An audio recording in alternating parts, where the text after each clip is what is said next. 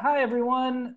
Thanks for joining us today on Biz Talk, APA's online series discussing business topics relevant to the photo community. I'm Nader Khoury, a San Francisco photographer and board member of APA. Today, we have a panel here of different folks from the production community. We as an industry are problem solvers, and we wanted to bring people on to talk about how they're solving problems now in productions and how we're preparing to solve problems in the future. So, thinking about it like working with a client and they have challenges and we're focusing on providing solutions. With that said, everyone out there, gave us some great questions, and people are looking for some guidelines for best practices. I just want to make it clear, this is there aren't any set guidelines for our community yet, and this is kind of a work in progress, and we're highlighting some of the stories around all of these individuals and what they're going through right now to make things happen. So just a little bit of note to kind of take things with a grain of salt and understand that this is an ongoing discussion. So I have Juliette Wolf-Robin, the executive director of APA National, on the line with us, and she'll be taking a look at your questions. Make sure to put all the questions in the Q&A instead of the chat. Yeah, and let me just say that we did receive a lot of questions already, so we may or may not get to the additional questions that are here, but we will we'll be posting in the chat area links. We'll provide them in the email that'll go out after this, and we will be continuing conversation. So if things don't get answered today, we will look to answer them in the future. Great. So I just wanted to quickly introduce everybody. I'm just going to go through everyone's names and give a little bit of a sense of where you're coming from. Samantha Isom, sorry, I hope I'm pronouncing that correctly. Yeah. She's a photographer, director, DP, and camera operator based out of New York, and creator of the online journal and travel show brownpassport.com. And she is teaming up with a OSHA professional to create a training to help photography productions be COVID-19 compliant. We have Jim Baldwin, hi Jim, who's from the Bay Area. Jim's been a scout managing locations in the Bay Area since, in 1987. He has worked with agent Heather Elder to establish Create in Place, a service that is connecting creators with buyers during shelter in place and as we emerge. Then we have executive producer Monica Zaffarano, yes, okay, from Tribe Production Collective, and she's interested in getting the discussion going amongst the production community about keeping crews safe once we as an industry can work again. She produces worldwide and works as a local in LA and Chicago markets. And your Tribe is also a leader in advocating sustainable, eco-friendly sets. And then we have R.C. Rivera, who's also another APA SF board member and photographer and director. These days, it's like we need to create a word that includes photographer, director, like photo director or something like that. Acronym or something. An acronym. An imaging specialist based in SF and Manila, Philippines. He photographs people, places, and things in the beauty and sports lifestyle world. Clients include Puma, Adidas, Fitbit, Google, Fenty Beauty, Marc Jacobs Beauty, Sephora, UFC, and how do you say it? Amazfit, and then four hymns. Amazfit, yeah. Yeah. Thanks everybody for joining us. Really excited to hear some of your stories. I thought we'd begin it by the now, the present, and kind of hear from both Jim and RC about what kinds of things they're doing now to, you know, work with the limitations that we've been given to actually produce. RC, do you want to start off kind of giving us a little bit of a sense? I mean, you're a great photographer. I always look up to your work, but one of the things that I noticed is that you just worked on a shoot recently. It was interesting. Can you just give us a little synopsis of what that was like? Yeah. So, you know, I have an in-house client that we usually shoot about once or twice a month. And, you know, obviously we skipped the March shoot because the stay in place in California, you know, happened then. And, but we, you know, they were, you know, like us photographers and everybody else, clients are trying to, you know, look for creative ways of shooting. So we, you know, we had pitched this idea that they still needed a content, and they approached me if I could do a still life shoot, and you know, how that was going to happen. And long story short, we designed kind of a remote shooting scenario where we had, you know, utilizing Zoom and utilizing remote desktop software and you know, the multiple camera angles that Zoom allows. So we set up a remote desktop. So my digital tech was working from home. That he was able to control the computer, my capture machine. And then I was obviously working by myself. I told the clients, you know, what to expect because I'm working by myself. Your shot count is going to be a lot lower. So, you know, if you guys can, if they can bear with that, then we can make this happen. And then I had my assistant, my PA, basically, you know, and the clients all in a Zoom chat. And then I had set up additional users for Zoom so I could have different camera angles for the set. So I had one camera that was positioned above the camera, one above like a wider view of the set. And that allowed the clients to kind of be on the shoot. You know, they could see what I was doing. And obviously I was also styling some of the shots. It was very simple still life shoot, but there was one shot that needed a lot of rigging, and obviously I would have loved to have my prop stylist there. But yeah, we basically we found ways to kind of streamline it so that the clients could still be on the shoot and have views of what was happening. And then my digital tech, because one of the shots needed compositing as I was shooting, because it was a fairly complex shot, he was able to, you know, process and control the capture one and output it, and then grab the files because we had a Dropbox shared folder between my computer and his, and he was outputting and receiving the files on his end at the same time. Sorry, did you mention the retoucher? Yeah, so I had a digital tech that was working with me, and then also a retoucher that was kind of compositing some of the shots as we went. Mm-hmm. Right. So you kind of, I think you told me about one scenario where you had your hands full and your digital tech was basically shooting right for you because he had control of your computer. Yes. So yeah, the digital tech having a remote desktop software between our machines. For one shot, I had to be holding a reflector and then one light in my hand. So I had to. It was, you know, I forgot about it, but I basically was like, hey, you know, Ben, can you shoot? Because he was, you know, your keyboard commands still work. So he was actually able to help me out in shooting, and it actually worked pretty well. Nice. The only thing that slowed us down was you know, it does take a lot of bandwidth. So the whole setup, having you know, Zoom and multiple people on the chat and having different camera angles, I couldn't have any music because my Spotify was not working. Oh. Yeah, so you got to watch out with your RAM. Make sure you yeah. obviously have a beefed up computer. Yeah.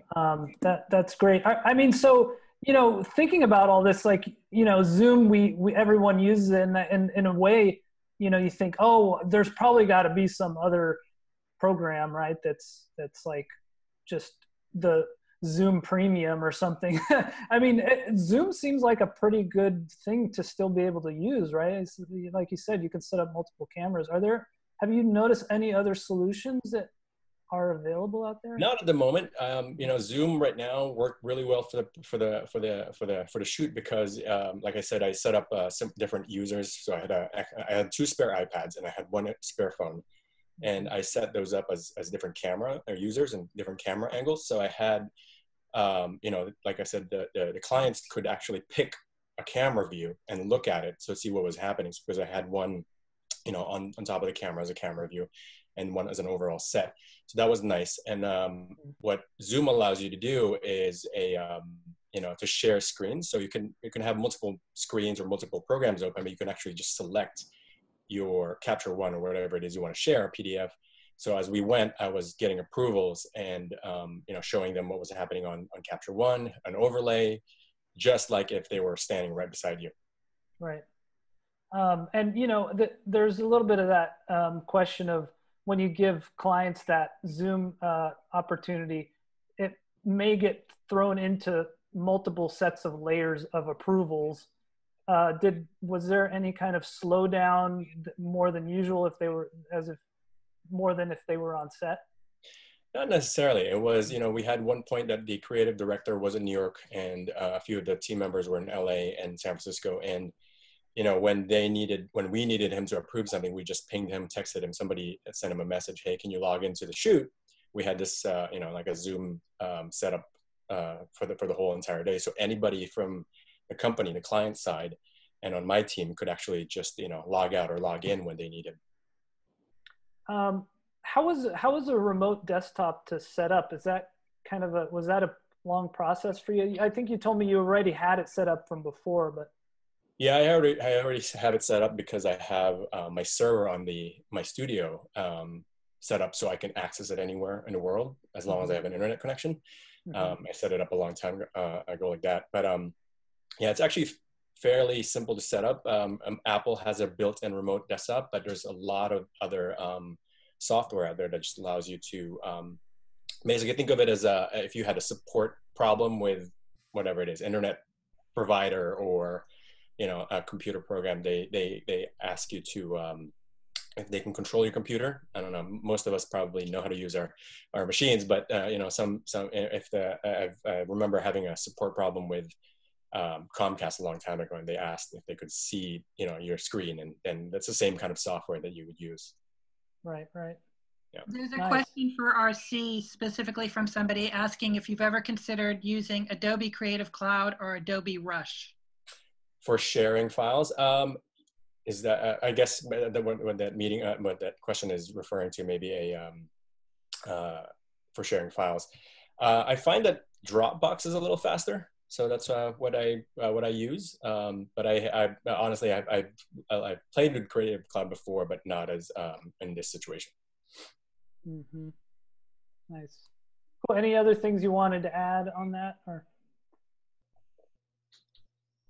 No, not in the moment. Okay, cool. Good stuff. I hope that's helpful for people. I know it makes me feel a little more empowered, confident. Hey, so Jim, yeah, tell us a little about Create in Place, you know, how it's being received. And, you know, I guess just give us a little bit of a background on why you started it. Being received very well.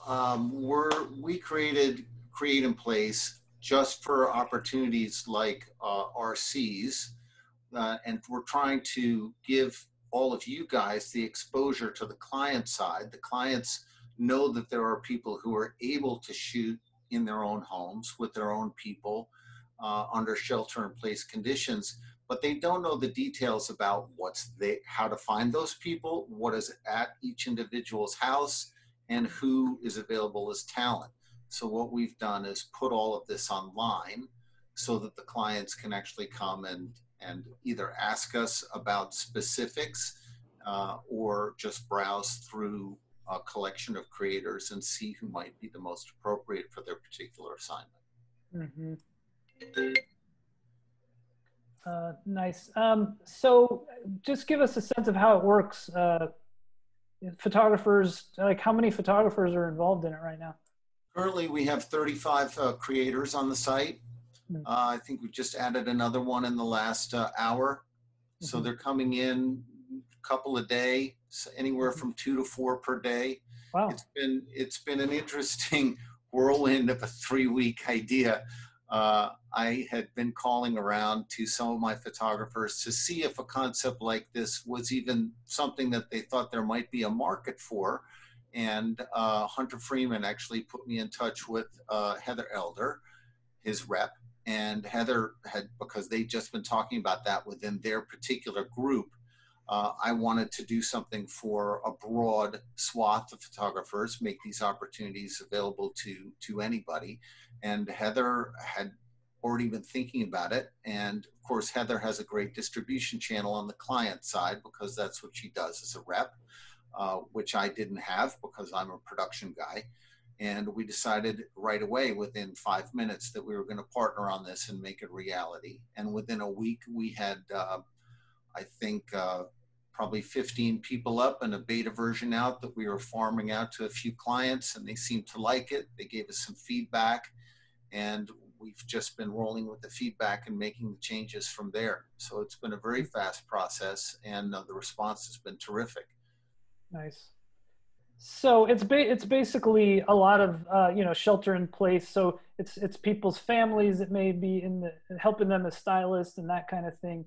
And any other kind of sense of what some of these requests are looking like that are coming in? I mean, the requests, as they always are all over the place. I've never known from week to week as a location scout where I'm going to be going or what I'm going to be looking for, because every assignment is different. Similarly with all of our assignments, everybody's trying to come up with something new and eye-catching. So we don't know if people are going to be looking for backyards or kitchen or ethnically diverse children of a certain age group, for example. Everybody's got different priorities. So the idea for us is to just put everything out there so that people can get a sense of what might be available. Does somebody have a trained animal, for example? Does somebody have farm animals? Does somebody have a swimming pool where you could shoot in the water? We just don't know. So the requests have been coming in a very broad, diverse way. Some of them very specific. And in some cases, we're going through the photographic resources, the creator resources, and sending out individual portfolios as a way to cut to the chase. And in other cases, the clients are looking through the entire site and browsing on their own. Right. I'm sure there's kind of a little bit of a lot of these clients are still in the creative wise, really trying to figure out how to relate to potential, their audience right now. So is there any coaching involved of clients of how to really make it translate? Coaching of clients? No, we let the clients tell us what it is that they would like to do. We are coaching the creators through the presentation process, trying to not standardize things, but at least format things in a way that's recognizable and similar across the different creators, so that we just have an idea of what's available now versus what has been available in the past offsite, for example. It's been a really interesting couple of weeks for me formatting these pages and getting everything up online, and it's happening at a great clip every day. I mean, it's really been wonderful. The response from the creator side has been great. We have so many diverse people out there with diverse points of view, and they all live in different circumstances. Some people have studio resources just across town. Some people have ranches in Colorado and Montana. You just never know. And everybody has, of course, a house, a place to live. Some people live with stylists, for example. Some people live with art directors. Some people live with fashion models. So everything's different. And somebody's asking, anybody who's interested can contact you. I put in your link on the chat. Yes, anyone who's interested can contact us. We are definitely, we're being selective about the photographers that we're presenting. We're looking for, people who are working in groups like this one, who are recognized professionals with established track records. And once we see that that sort of vetting process has been passed through, then we start getting people onboarded. Nice. We're trying to keep the caliber of the work as high as possible, but at the same time, allow for a diversity of opportunities and price ranges for the clients. Right, right. Nice. Well, thanks, Jim. It's great to hear what you're doing, and you know, work is still happening. Work is definitely happening. I mean, as you see with RC, it's really it's a whole new way of looking at how to get this work done. What we're trying to provide an option for is how people like RC and the other creators actually find these clients and how the clients find them. So we figured we have power in numbers. Rather than swamping agencies with individual phone calls, as everybody will do, of course, everyone's self-marketing, we provided a forum in which we can group together a lot of different people and get our message out. Right. One of the questions in the registration was around, have you worked on a shoot in the past few months? And I would say about 15 to 20% of the photographers said they worked on a client shoot, which, you know, feels a little bit low, but you know, I feel like what you're doing is, we can bring those percentages up, I guess, right? I think so. I think we already have. You know, we've landed several shoots already, and they've been all very different. We've had some photographers out in the field shooting now. We certainly have a number of estimates in process, and it's really, the response has been great, and it seems to have just taken off. Hopefully, this won't be a service that's needed for very long. We would like, this is put together as a way of working right now. And we hope that it just helps people get through this particularly difficult time where there's just no money. I mean, as of March 12th, as a location scout, I was absolutely out of business. And so I did what I think almost all of us have done. I cleaned up everything on my computer. I cleaned up everything in my office. I started cleaning up everything in my house until my head was clear and I could find an idea. And this just seemed to make a lot of sense. Yeah. Well, yeah, we did get one question about what's the best way to follow up with clients or prospects during this work stoppage. And I mean, this sounds like a good way to get it out there as well. But any other things you want to add, Jim? But I think. Well, we did this as a way of getting everybody back to work. We really hope to generate some connections and some work for everyone. That's the whole goal of this project, is just to make sure that people know where to go to connect. As a location scout, I'm a connector. As a rep, Heather is definitely a huge connector. And that's what we're trying to do, just connect people together to make something happen. And somebody asked if any of the work's been published yet. Oh, no, not yet. Published? Yeah. No, I don't think so, no. I mean, people have just been shooting as of, I think last Friday was the first shoot day that we had online. Yeah, so, mine was last week, so we're still working on retouching. And then the question also was, do you have any issues on getting permits and shooting outside? Oh, absolutely. One cannot get permits in most places now because one cannot get insurance for those permits, which of course is required for everything that's not on your own private property. And that's been one of the things that we've been trying to find a workaround for us. If you can't get insurance, then you can't get permits, then you can't legally be on public lands or on even somebody else's private location, because they, of course, would require your insurance. The coverage just isn't there. So we think that the option is to shoot at home so that you're already safe and stay sheltered. And there was another question for you on the pay. Do you find that clients are asking for a lower rate, or would it be the same rate it would have been otherwise for the type of shoot? Well, the clients are always asking for a lower rate, aren't they? You know, that's how it always goes. What I'm finding, and again, I'm not a financial forecaster, but I'm definitely anticipating that budgets are going to feel a lot of downward pressure because advertising money has dried up as business has fallen off. The economic forecast for the next several months is quite gloomy, as we all know. And one of the first things, as we've also discovered in past crises, is that advertising budgets are some of the first to be cut.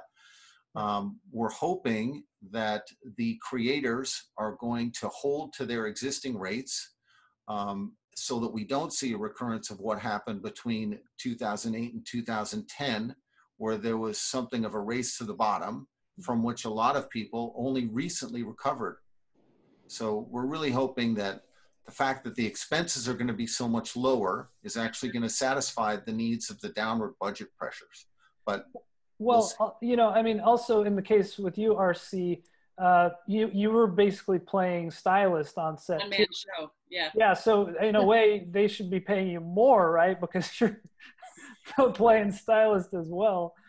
It was, yeah, it's true. You know, and what I forgot to mention a while ago was, I did have a few other clients that came up, and I'm not going to mention any names, but we had to walk away from 2 jobs because they were essentially asking for a huge discount. But yeah, as we talked about it yesterday, I was doing 2 to 3 other people's roles in the shoot, and you know, even though the shot count is going to be lower and the deliverables are going to be lower, it was a lot of work actually. It's, you know, trying to figure out how to do everything, how to be able to deliver to the clients at the same, you know, kind of quality of work. It was a difficult process, and you know, just out of respect for the stay in place, for, you know, we didn't really want to inundate Amazon or whoever it is that, you know, we use for you know, sourcing props. So I contacted a few prop stylists to see if they had any access to props that already had in their you know, their studios or whatever, just so that we didn't have to really order new things from, you know, from Amazon or whatever it is, because as we know, Amazon is limiting a lot of their shipments just to the essentials to a lot of people. So just for that. That sounded like an interesting idea, is to offer consulting from, whether it's a prop stylist or, you know, producer or et cetera, for working. They may not be able to be on set, but they can maybe even, I think you mentioned, they could be on the Zoom call and they can kind of give you tips on on styling, you know, and you know, the other question I'm having is where do we go from what you're explaining to, you know, actually being able to have a production and making sure the clients aren't kind of abusing all the hard work you're doing, and especially, we don't want you getting sick, right? Like, you need to actually slow down and like not exert yourself as much, because right now, you know, your immune system needs to be strong, and it sounds like you're probably working even harder than you usually would be. Do you feel like that was the case? Well, no, I'm working harder at home with my kids. I saw the work as a little break from my kids, so that's yeah. Oh, good. Okay. Yeah. Cool. You know what I've experienced, what we experienced in our first shoot on Friday when I spoke with a photographer actually this morning, is that one of the hardest things is you guys don't have an assistant. So you're accustomed to asking for a lens, holding out your right hand and finding the lens in your hand. And that's just not happening. No. That's the kind of work. Put the kids to work. Definitely put the kids to work. You definitely want to give them some training so they don't drop that beautiful lens of yours, you know, but getting to someone to light something just the way you want. I mean, these are all things that do require practice. When I talk about the lowering of expenses, I'm thinking primarily of things like hotels, airfare, client meals, client dinners, all of those things that in a remote situation, one no longer has to account for in the budget. So it's not a matter of necessarily driving down expenses, certainly not with fees, but expenses for possibly rentals and other things, and crew members certainly may be lower unless you can bring in a stylist to consult across Zoom on the outside. But a lot of incidental expenses that have to do with the client side are going to be almost non-existent. Right. Okay, well, I want to move. Let's get moving on to, thinking more about future and you know, I want to start with you, Monica, just about on the producer level, you know, what kinds of conversations you're having. You know, we've heard about, you know, I've heard producers feel a lot of the responsibility for people's safety. You know, obviously, you know, everyone's responsible, but you know, how do you think producers can adapt to this? And there's lots of ideas being thrown around.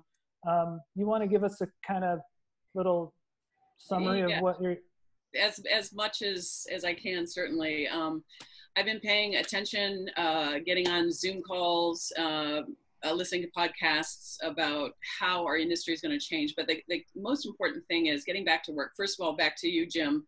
I've been out of work since this all started, just like all my colleagues.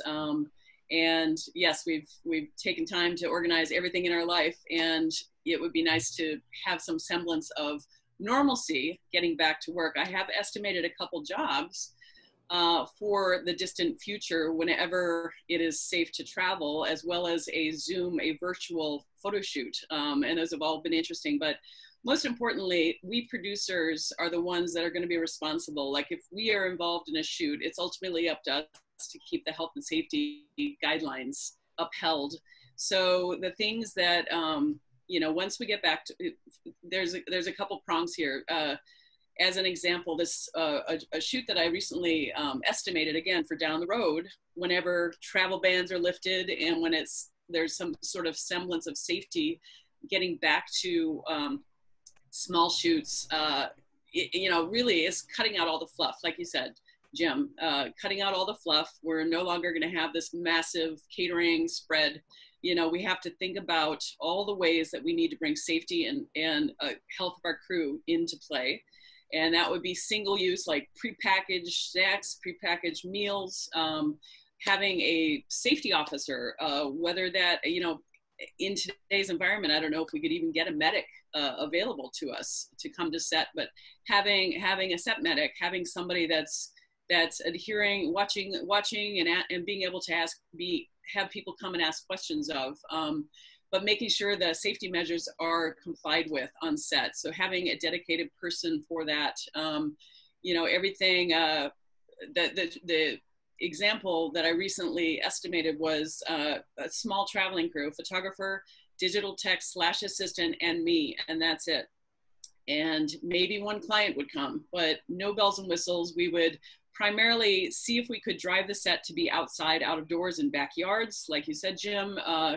Ideally, eliminating all risk, as much risk as we possibly can. I think it's very important things to think about when you're having a department go in, a hair and makeup go in to touch up. Only the bare necessity, like children. If we can get away with no hair and makeup for children, skip that. But like I was estimating for like a grandparent and a kid. So having them go in, everybody else pull back. So keeping that 6-foot distance. And then if art department needed to go in, if art department was even a part of it. And in this instant, they were not. We had to make amends. We had to decide what was the very bare necessity to make this thing happen. So ultimately, you know, it does fall onto, if a photographer has a producer, it ultimately falls on our shoulders to make sure that we are creating a safe set for our crew, for our talent, and do it in the safest way. And we're all speculating on how this is going to go down, but I do feel that there's going to be these certain safety measures that would not be smart if we didn't follow and keep them in play for quite a while. And that is limiting the amount of people. I do feel that we're not going to have as many clients coming to set as we have in the past, which is not a bad thing. We've got, you know, I've got digital techs, just got hit up with last night, a digital tech that's creating this similar to what you have, RC, with your guy. So you can remote shoot, you can get wardrobe approved ahead of time, you can get all kinds of decisions made via Zoom with that technology. I think that wardrobe, for example, should be shopped, should be assumed that we're purchasing everything we buy. So there's no returns happening, right? So a wardrobe stylist could essentially prep a job, do the mood boards full scale, and then ship the clothing to wherever it needs to go. And the clothing would not be returned. So certain measures, I think costs will go up to a certain degree. I think we need to assume that we're going to have like whatever location, if it's a, you know, if it's a porch of a house, if it's a part of a house, you've got to go in and make it sanitary before you come in and when you leave. So there's certain added costs that we're going to have to include in our future bids. Of course, then the travel, we'll have less people coming to set. We'll have, you know, so there, I think it'll all scale out. And I don't think that, God, I hope that this is not a time where clients will try to push numbers down, especially for fees and such. Right. Yeah, certainly hope not. I mean, one of the things we're talking about future shoots. The option that we've put together is about getting people out in the field as soon as tomorrow. So this wasn't something that we put together for a matter of months from now after shelter in place is over.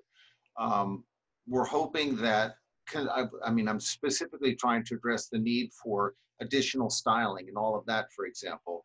We're hoping that one of the ancillary effects of all this might be advertisers and agency people looking very closely at their styling needs versus the authenticity and genuineness of actually shooting in someone's house where all of that stuff exists. Mm-hmm. We're hoping that the clients may very well adapt some of their concepts to the existing resources rather than trying to put forth an idea and then see who can accomplish it. It's just a different sort of, turn the option around.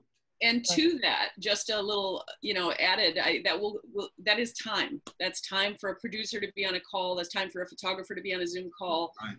We take a look, talk about what they have. And, so there's some front end loaded time that needs to be accounted for right. that, if we go that direction, certainly. Right. Well, okay. So I'm thinking about, where we're at, where we're not able to actually shoot right now, but lots of different industries obviously are in, grocery stores, everyone, like the economy is happening. People are actually working. And of course, how can we learn from them?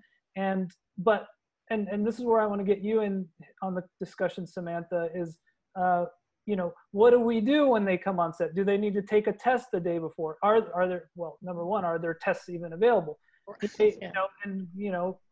we taking people's temperatures before they come on set? And are we going to need some kind of standards? Because there's going to be large shoots, there's going to be small shoots, and it's complicated. I'm shooting food, that's different than shooting models, and so where do we kind of go from like where we think what we think we should do, and then taking advice of all the experts to like maybe the extreme, or what I'm saying, like where do we begin? For me, if it's okay to speak now, I guess. Yeah, I guess. For me, I would say training is crucial, because everybody Smuggler has their sheet out. AICP came out with their sheet. Producers are thankfully putting together, thank you, Monica and other producers, their own safety sheets out. But when I worked at some other jobs, we had to do OSHA training, even if it was basic. It was mostly industrial environments, so you're talking about safety on a ladder, or safety with machinery, or safety with electrical, things of that nature. But if you're working, say, in a dentist office or a facility like that, you're talking about infection control safety in conjunction with those other safety concerns. I think the more we're trained, the less fear we're going to have. And I think the better trained we are, the more equipped we are at understanding how to adapt that knowledge to our environment and to make everyone safe based on that, not just based on everybody's different research online, or everybody's different, everything's just so different. I think trying to come up with a standard, as some other industries have, quite frankly, we could use. I'm not going to wait for the government to decide for me. I mean, they haven't even, we're primarily non-union. I mentioned this prior to our Zoom chat, where a lot of unions have their standards in place, but non-union doesn't really have that, not to that degree. And I think it's time. And why wait until we get a union, if that even ever happens, or why wait until the government says, this is what you have to do? Why even wait, frankly, for the insurance companies are still confused to come up with something. I think it's up to us to be proactive, start training each other, or not each other, excuse me, start taking training that comes from professionals that really have a better understanding of how disease is transmitted. You know, the basics, the epidemiology of this. What are we really dealing with besides why? What kind of masks do I wear, and why is that? When you start understanding why, there's a lot less fear involved, and decisions aren't made just haphazardly, but they're made with intelligent intention, if that makes sense. Did you put your link up for your Thursday talk? What's that? Did you put your link up for your Thursday talk? Not yet. I need to do that, actually. I will in the end. I'm just so excited about talking. Yeah, you know what, we can add it to the email that goes out to after this. Everybody gets an email, so we can put it in that. But there was a question yesterday that came up about should makeup artists be licensed, the makeup artists that you use. So do you feel that everybody should be licensed for what they're working on, or how do you see that role going forward? I personally do. It may not be as popular, but I do. I feel like the more proof you have of a certain level of education, the more on the same page everybody is, and the more that you kind of just have a basic knowledge. This is why I mentioned unions before, like IATSE, however you'd like to pronounce that. You know, they have a certain set of standards, and you have to go through a certain course before you get the card. We don't have that yet, but something like makeup artists being licensed, I think, is kind of basic, but that still doesn't really account for infection control training. Well, I think, you know, oh, sorry, I was talking to you, Samantha, you made the comparison of Capture One certification, right? That's you were right. telling me how you were doing digital teching before way before that existed, right?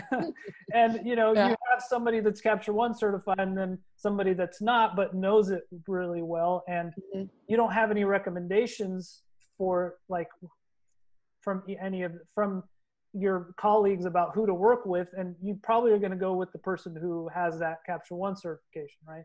And I did run into that, actually. I mean, I started on the computer. My first seminar was in '97, and then I started working before we called it digital tech in '99, you know, in Chicago on products, on camera systems that no longer exist, obviously.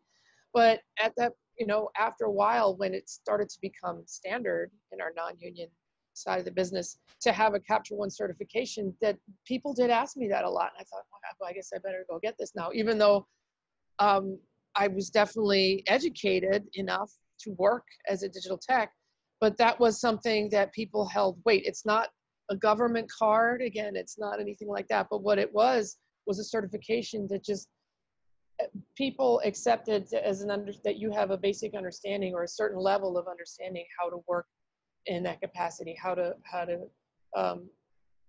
be in that role, you know. And I feel like with this, it's even more important. I mean, it's one thing, you know, of course, you don't want somebody who's teching for you who's going to lose files. But I mean, I think it's more important as far as our health is concerned that we're trained.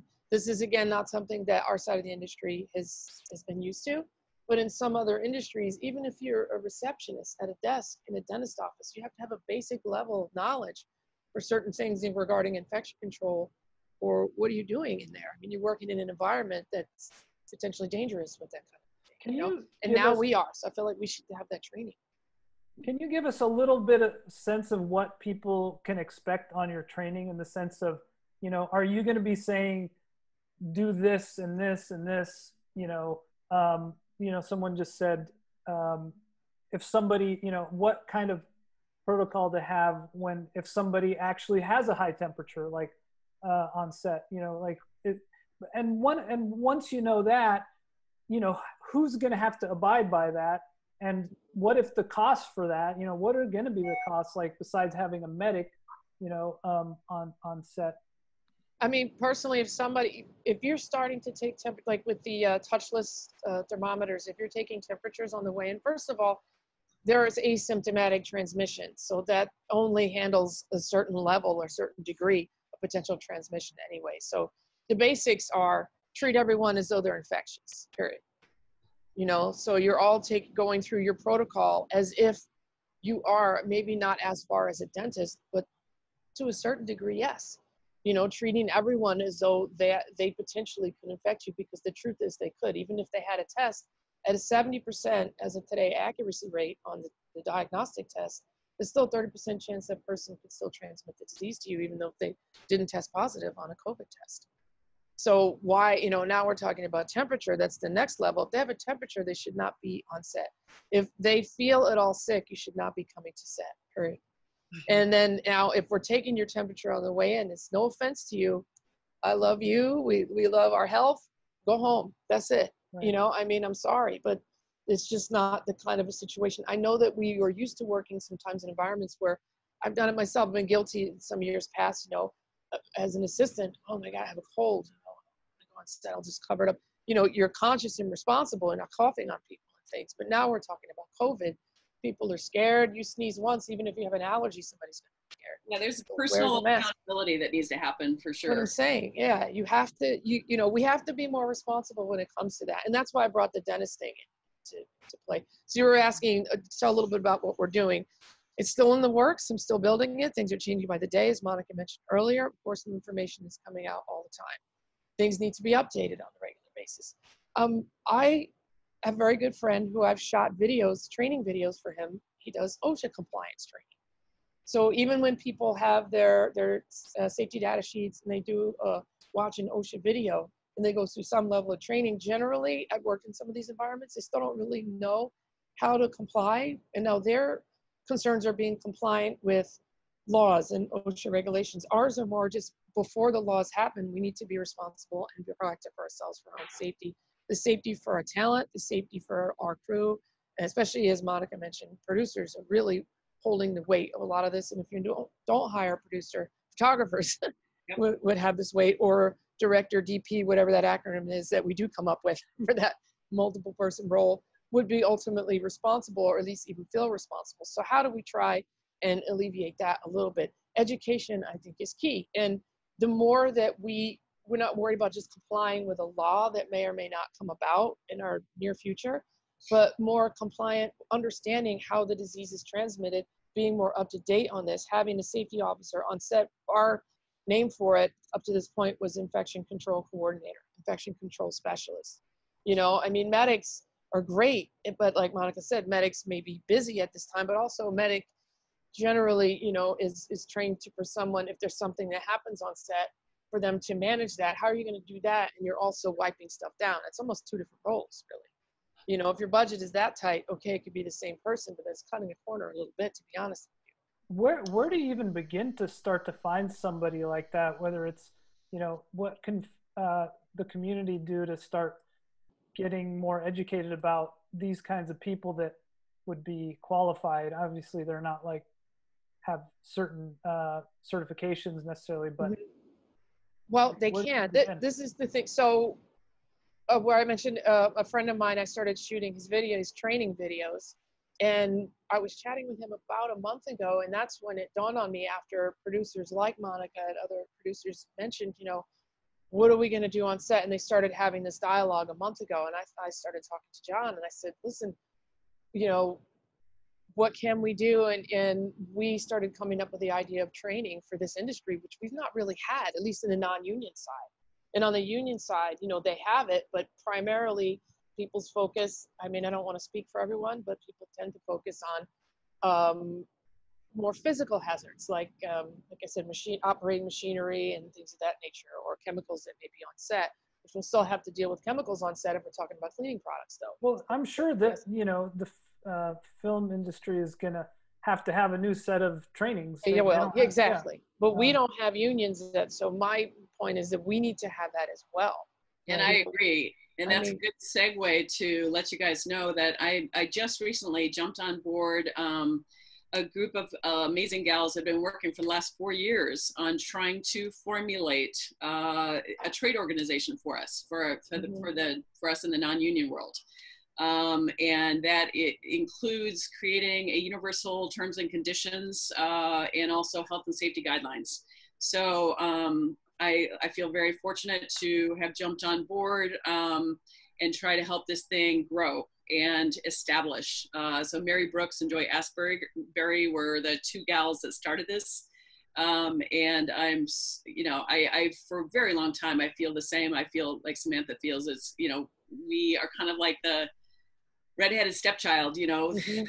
oftentimes, and we don't have the benefits and the protections that I think that we should have, because we, especially nowadays, that shoots are no longer pure photo shoots. We're all, you know, the merging has happened years ago where we're doing a lot of video content and still work. So, you know, really the differentiation between a motion set and our world, there's not a lot of difference there.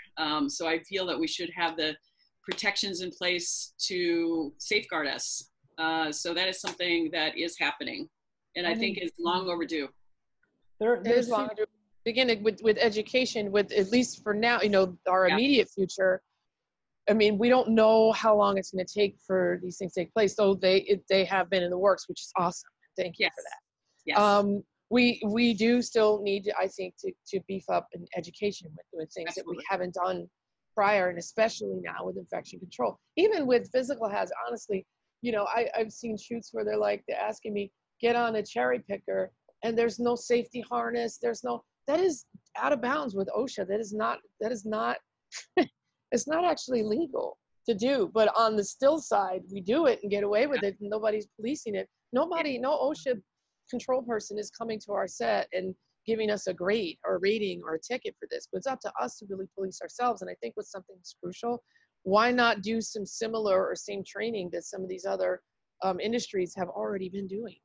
And maybe we don't need it to be as stringent as a dentist office, but I was pulling somebody in to get this going who does do that kind of training for dentist offices, because if he does that kind of strict training for who are in a high risk environment, we're what's considered a medium risk environment. The only reason we're considered medium risk is primarily because of the lack of 100% 6 foot or 2 meter physical distancing guidelines. You know, a makeup artist is not going to be able to do that. Certain talent's not going to be able to do that. Certain situations that's not possible. Alternatively, though, we would be more on the low risk scale, you know, with the exception of, like I said, makeup and these other things. So with medium risk, if we start learning how diseases transmit and ways to prevent this that people in dentist offices are dealing with, I think we're on the right road to being prepared for having our sets to be compliant, if you will, or equally compliant. And much more safe. Yeah, this conversation obviously can go on all day, right?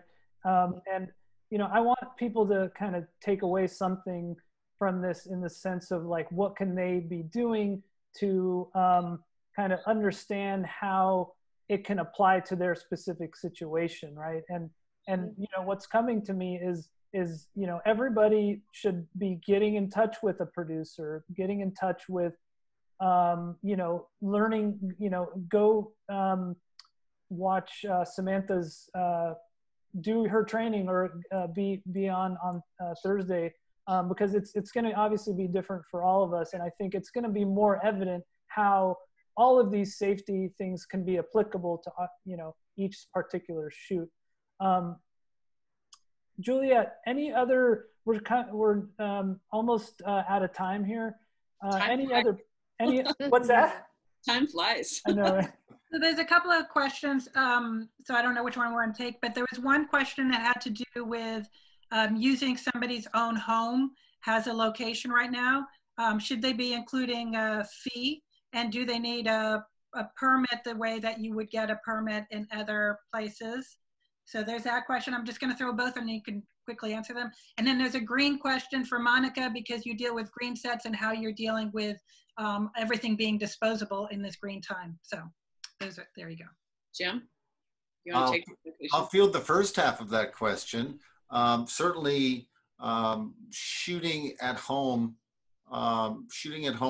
does not generally, if you're the homeowner or living in the house, they're not going to require you to have a permit. Different districts have different rules on that. It just really depends on where you live. I mean, some are, like within the city of Los Angeles, for example, it can be very restrictive, but I don't think anybody is going to call you if you're a lone photographer shooting in his or her studio for commercial work. It's not as though you're amassing parking outside of your door, for example. So I don't foresee that to be too much of an issue. What was the other half of that? It was about green, about the fact that we are going to have to stock our shoots with preferably sustainable bowls or, you know, or cutlery and stuff, because we're going to have more waste. It should be sustainable waste, please. I think that it's, you know, that I'm a firm, I kind of steadfastly have no plastic on set rule. So, you know, having a dispensable like water jug on set so people can fill up their own things. I do feel that we'll have to assign tasks to our production support. So one person will be doing certain things. And so I think that, you know, some certain costs will go up as a result for the, because there'll be more trash. You know, we don't want to put it in a landfill, so best that it be recyclable. Absolutely. Another question around law and liability. You know, there's obviously a lot of talk about having crew sign release waivers, and that's something we're gonna. It's a big conversation as well. To make sure that obviously the client and producer and everyone isn't held liable. And of course, on the flip side, you know, we have to make sure that the client is, you know, taking all precautions as well. And there needs to be a conversation, you know, with the client and you know, that's a whole nother thing to discuss around if the client, you know, wants the set to be a certain way. But I know you said you got off the phone with your insurance, Monica. Yeah, so as we all know, our insurance doesn't currently cover a pandemic. This is a force majeure. It does not cover this pandemic. I was on the phone with TCP just this morning, actually, just to see about updates. And he let me know that there's a pandemic risk insurance act that's being bandied about. And he's sort of going to keep his finger on the pulse as far as when that thing comes to fruition. But that is the recent thing. And I think, Juliet, you probably posted that here in the notes. So you guys can read about it yourself. But it is hopeful that obviously that for the future, that is something that we will want to have in play. But yeah, so the idea of having folks sign something when they come, there's a personal accountability that has to happen. Like when Samantha was talking about, you know, if we have a medic on set taking temperatures, this person could still be affected with COVID and come to set even with not showing a temperature right then. And it would be really hard to trace it back to the set that I got COVID on this set, because we're exposed every day. If you walk outside, you're exposed. But at least having, adhering to guidelines, having a crew sign something when they come and sign something when they leave saying that, yes, all the safety protocols were in place. I think that can't hurt. And it can be part of our package that we bring to the table when we get back to business. If I may add to that, I spoke with my lawyer yesterday about that, actually, because I wasn't able to get TCP on the phone. They're busy. But we were discussing a template or, you know, a release form for everyone. And it might even differ per state, depending on, because some places, even if they sign a release form, they still could potentially sue. It's not going to really keep somebody 100% from trying to sue you over a COVID case, although it would likely get thrown out, we were discussing, because of everything, Monica, you just said about trying to point, if it was one COVID case out of a set of 20 people, you're not going to ever be able to say that it happened on that set unless the set lasted for 19 days and they stayed in that room the entire time, which we know is not going to happen. So the only way that would potentially be a big issue if there were an outbreak on the set. Right. So if there's an outbreak, then now that's looking more liable, like that happened on the set. But 1 or 2 people out of 20 that showed up positive when they're taking the subway or their own car to get to work, there's no way to prove that. Now, does that prevent them entirely from trying to sue? Not necessarily. Does it mean it'll get thrown out? Most likely.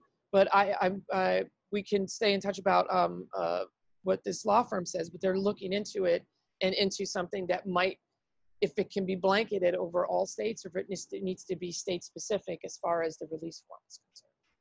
look forward to hearing how that unfolds. Mm-hmm. So that conversation was just yesterday. So Yeah. Yeah. Well, good. Yeah, where to begin? It's about time. Thank you so much, everybody, for joining. This is the beginning of the conversation, and I encourage you to get on Samantha's webinar on Thursday, right? It's an intro to the course that we're proposing, the training that we're offering. You know, so we wanted to let everybody at least know, because this is all new, especially for our industry. Like I said, if you work in a medical office, that's not new. You have this training. Besides OSHA, you have a consultant that does it for you. We haven't done that before. So a lot of people, it's just very foreign to them. So it's more of an introduction to what that training is. It would be specifically for infection control and more geared towards our industry specifically as well. And they get to meet John, who would be spearing that up because he has 20 years experience to it. Great. So yeah, we'll have that information available definitely we'll send out an email tomorrow, and then Juliet put up a link for everybody. Yeah, so we have the link on here and we'll put it in the email. And then also there's a APA webinar. APA LA is doing one with producer on Thursday. So it's Ask Stern Reps and APA LA. They'll be interviewing a producer to continue this conversation on Thursday as well. So thank you so much, everybody. We're going to get through this together, and keep supporting each other, and call anybody if you need help. If you're working on shoots coming up, if you're in any of those states that are actually opening, I mean, gosh, that's a whole nother conversation.